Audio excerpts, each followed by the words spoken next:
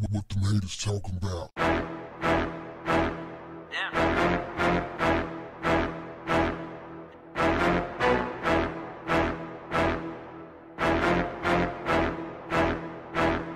What's up, family?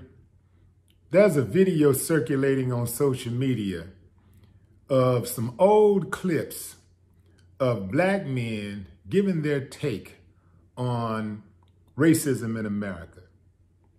Now, the thing is, all of these black men are widely successful, and they're talking about how they feel about racism.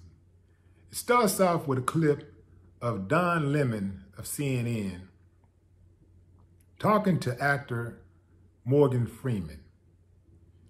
He asks him, he says, do you think that race plays a part in wealth distribution and the mindset? He was about to say that you can't do something because of your race or whatever. And Morgan Freeman cut him off. And he was like, you mean today? He said, yeah. He said, no. You and I, we're proof. Let me explain something to you, family. When you put hugely successful celebrities in front of a camera and tell them to talk about race, typically you're going to get a regurgitated white supremacist talking point from them. That's what's going to happen, because most of them are compromised.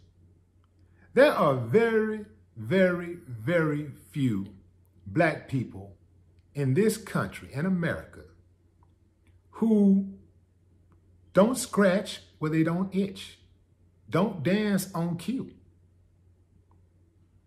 don't say hi when somebody says jump. There are very few who can walk away from the bag, or who is willing to walk away from the bag. That's even better to say. That's a better way to say it. Who are willing to walk away from the bag. Many of these people don't care nothing about the fans who support them, who live in marginalized communities, and who are going through it, who got to still deal with it. Because they're insulated. Their money insulates them from the struggle. So they don't have to deal with the police walking up on them because they're walking to the grocery store or getting out of their car, going into their house in their community, which is not necessarily a, I guess, pristine community or a community of privilege. They get to hide behind their money, their security, their gates, their walls, their armored vehicles in some cases, their private jets. So most of them are not dealing with even going through the process of being checked by TSA agents. When you're dealing with, just going through the airport, because there's levels of discrimination there. So they're not dealing with this stuff on a day-to-day. And when that is, look, people go out of their way to treat celebrities well. A police officer sees you and recognizes who you are, bam, immediately they're going to show love. And if they don't recognize who you are, you just yell it out real fast. I'm such. Oh, they start looking it up. Oh, okay.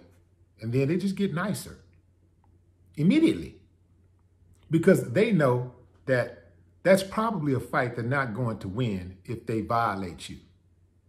They're not going to win. Goes back to my original point. that I've made time and time again in regards to police officers and the crimes that they commit while wearing the uniform. They only do what they do because they're not being held accountable.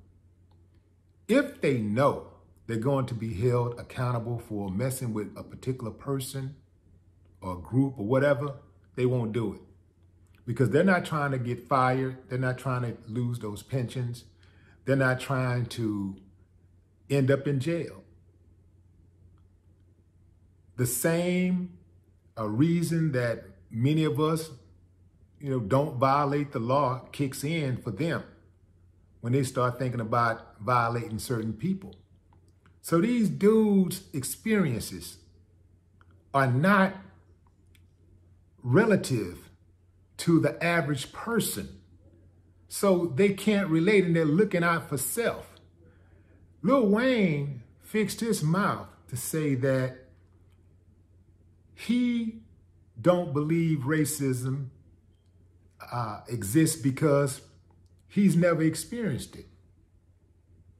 These are his words. He said he's never experienced racism before.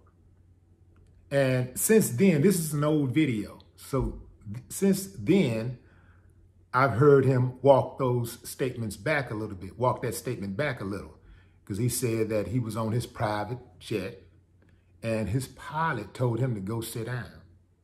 And his pilot called the police on him when he landed. The police approached him and, gave him a talk. Like, this is the dude that's paying the pilot. He's hiring the pilot, and the pilot, can you imagine something like that? Now, you know that don't happen. You know that don't happen with white folks. You just know that doesn't happen. So, but he still haven't made a statement saying, yes, racism exists. He acknowledged that, well, sometimes I have problems, but he still wouldn't flat out just proclaim that, yeah, it does exist. These people that are highly successful, that are black, Lil Wayne, Morgan Freeman, some of your state representatives, even local officials who are black, much of their constituency is white. The people who stroke the checks are white. So they enjoy that money. They enjoy that privilege. They enjoy that access. And you're so far down to them, they don't even see you. They don't even see your struggle, what you're going through. It's like, can't see you, can't relate. Kind of like, what was her name? Mamie Tillman, I believe. Emmett Till's mother. When she was living in Chicago and Emmett was murdered viciously by a white mob, and they just totally destroyed this boy's body. Teenager. She said before that happened, before that day, she was looking at what was going on in the South and she was saying, that's them, that's their problems. This is a black woman saying that's them, that's their problems. She's saying this back in the 60s. But until it happened to her son, she didn't have any empathy. All of a sudden, she became an activist. When she went in, it woke her up. So this is how some of these dudes, they got to be handled. And I'm going to tell you, Morgan Freeman, I know his ass no. He's too old not to know. He's too old not to have experienced racism. And so with him, he's either flat out lying or he's in denial. Either way, he's a clown. And this is not something I would just say off the cuff about somebody that's as accomplished as Morgan Freeman. I don't want to say stuff like that about my elders. But if I recognize an elder or even a baby to be an enemy of ours, I'm going in. An enemy is an enemy to me. It doesn't matter. So Morgan Freeman, he can get it too. Anybody can get it. Anybody that's trying to hold us back can get it. Now, we already know that the usual suspects, the gangbangers and the killers and thugs and all that, we know they can get it in the hood. They get it too, all day long.